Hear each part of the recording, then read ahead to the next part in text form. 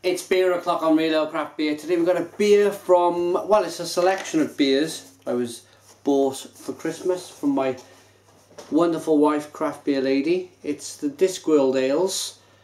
It's a 4 beer selection. We got it on Amazon. The beers are brewed at Brentwood Brewing Company, down in Brentwood there.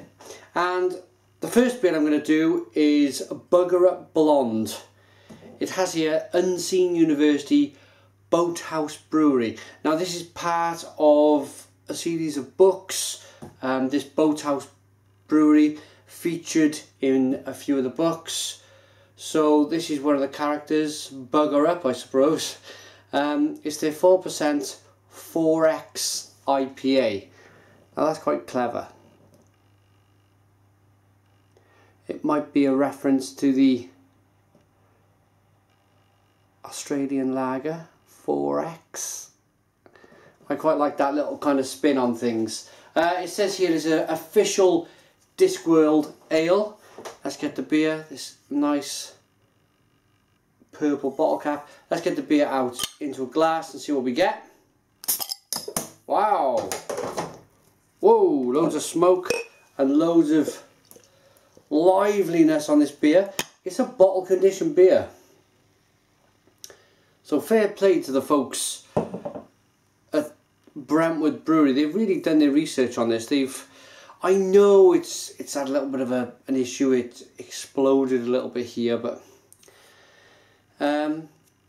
with it being a bottle conditioned beer, you can't really temper the yeast. You can't really stop it. Once it goes in there and you seal that cap, it's for its own discretion. It does what it wants to do. It's a live beer.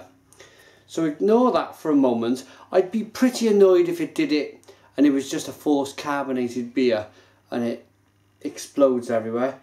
Indeed, if you see my previous reviews of previous beer that explodes on me and is forced carbonated, you can see how unhappy I am. But I give a little leeway for a bottle conditioned beer because nobody quite knows what's going to happen. It's a live beer. It's certainly live then, there's certainly lots going on. It's a big, what's that, 7-finger head. It's a nice looking beer, nice levels of carbonation, quite clear. And you can see them little bits and pieces of yeast floating around in the glass. Let's get the aroma then. Wow! Wow, wow, wow. And even through this great big smashing head, I'm picking up American Pale Ale. There's loads of American hops in this beer. Indeed, when my wife bought this selection of beers for me for Christmas, I looked at them on the website with her and I was under the understanding, I didn't read too much into it online, but I thought they were American beer that had been shipped over from, obviously, America by Amazon. Amazon being an American company, I thought they might have had connections. But it's a British beer by a British brewery. Smells great. Let's dive in. Cheers.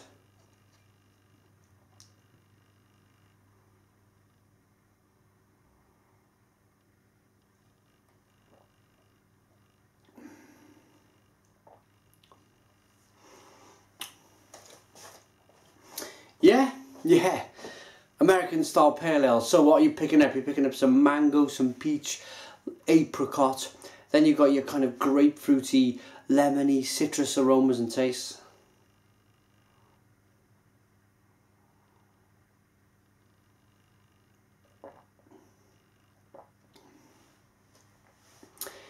It's got an almost wheat beer characteristic to it. It's very refreshing, it's very light. But it's more, I know I'm saying wheat, that's what I'm kind of giving off, or the beer's giving off to me with the way it's drinking, how light it is. But really, when I think about it, there's a lot of sweetness involved also, there's a lot of breadiness.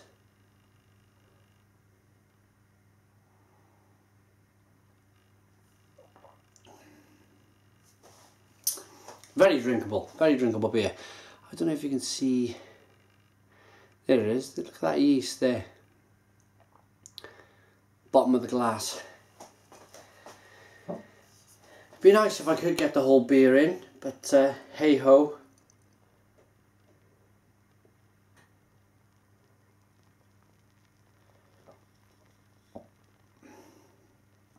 So, there's the yeast. You can see the yeast.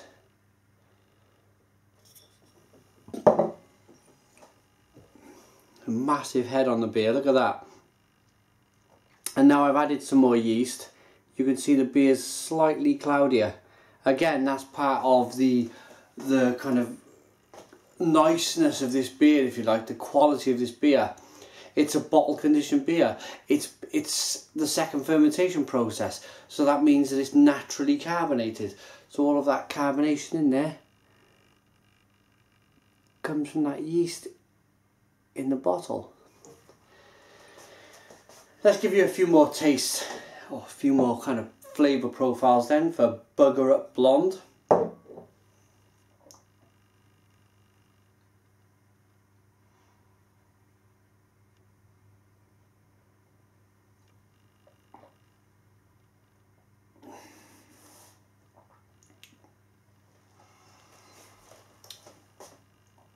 It's everything an American Pale Ale should be.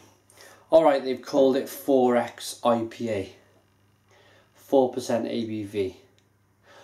I'm going to call it a Pale Ale. 4% ABV beer for me. That's grapefruity, it's citrusy, it's hoppy, it's slightly piney. For me, it's got all the hallmarks of an American Pale Ale. So, American Pale Ale for me. I've drunk a lot worse beers in my time.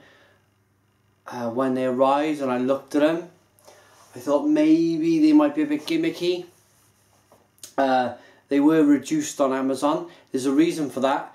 The beers, I think they go off, yeah, January 2015, so that could be in 3 days' time. We're right at the end of December, but they've held up well. It's still grapefruity, it's still punchy, it's still lemony and citrusy, piney.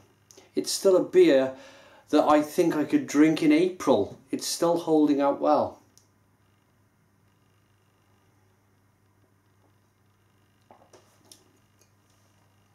So, rating them for Bugarup Blonde, Fourecks IPA. I've not read any of the books. If any of you guys have read the books, the Terry Pratchett Discworld books, let me know. Tell me a little bit about it in the description. If you want to have a read of the label, here it is for you. Just pause the video and have a look at that. But rating, I think it's very much worthy of a 7 out of 10.